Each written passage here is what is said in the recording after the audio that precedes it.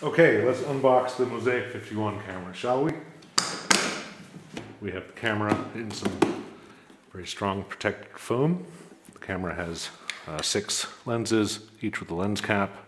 There is a SSD slot here. And then on the other side of the case, we've got all the cables. We have the auxiliary cable. We have the Ethernet cable. We have the power cable. We have the GPS, GNSS antenna. And we have a USB extension cable. Besides that, you will additionally need to get yourself a V-mount battery, such as this one. This is kind of a standard broadcast grade battery, which can be purchased in any country. This is the battery. This is a V-mount plate that has an XLR connector on it. This is again a very common component. And besides that, you'll need a battery charger for your V-mount batteries, such as this one. This charges 2 batteries at the same time. So this is all the stuff that you need to get your Mosaic 51 camera working. Next, we will go through each cable one by one and show you how to get everything connected. So here we have all of the things you need to get your Mosaic 51 camera operational. Here's the Mosaic 51 camera. It has 5 lenses going around and one on the top. We call this one the front of the camera. It is the one that's flush with these connectors. And on the other side, where the storage is, there's 2 cameras. Some people like to mount the camera on the car with one camera pointing straight ahead. Other people like to have the camera with 2 lenses pointing in each direction in order for the street signs on each side of the street to be in the sharpest regions of the lens. Anyway, so besides that, we have the SSD, which goes into here. This unscrews and you put basically a fancy USB stick with a fast SSD inside, which is with the proper thermal engineering and so on. So this has a capacity of up to 2 terabytes, sorry, currently. And the connectors, let's turn the camera over. So here we have the GPS antenna connector.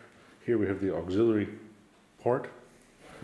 And on the other side, we have the Ethernet port and the power ports, as well as some indicator LEDs. So we will connect everything up and turn on the camera. The first thing that's best would be to connect the GNSS antenna. You don't want to connect this after the camera's turned on. It's best to connect it before the camera's turned on.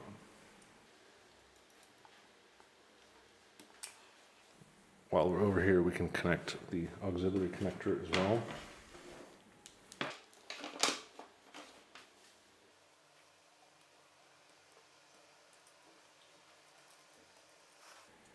The auxiliary connector, the auxiliary port allows you to connect a lot of other different types of devices. So we've left the cable just bare on the other end.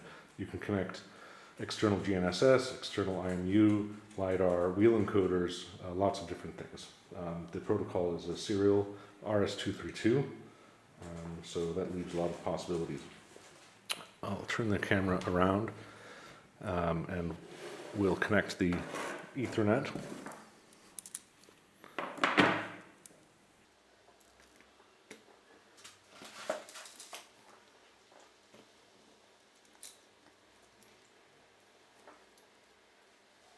Now we'll connect the power connector.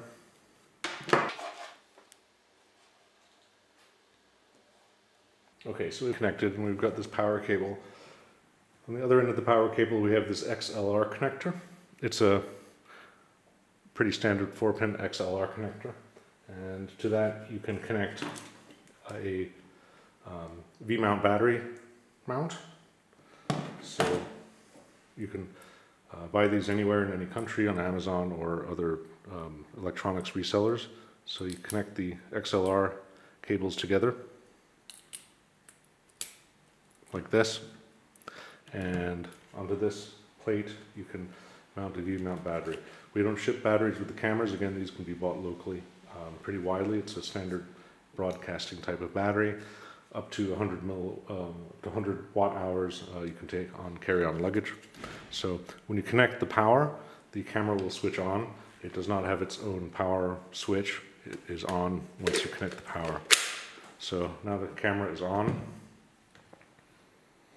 You can see that there's a LED, and these will change based on the status of the camera.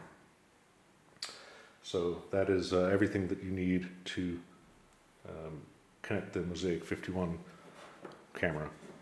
Okay, and here we have the Ethernet cable. The Ethernet cable can be used to control the camera as well as to transfer data. This can be plugged into any device with a web browser, including laptops, tablets, and phones. On a phone or tablet with a USB-C port, you can get a USB-C to Ethernet converter, connect it, and then you can access the camera with your web browser, just putting in the IP address of the camera. And that's everything that you need to get your Mosaic 51 switched on and working. Thank you.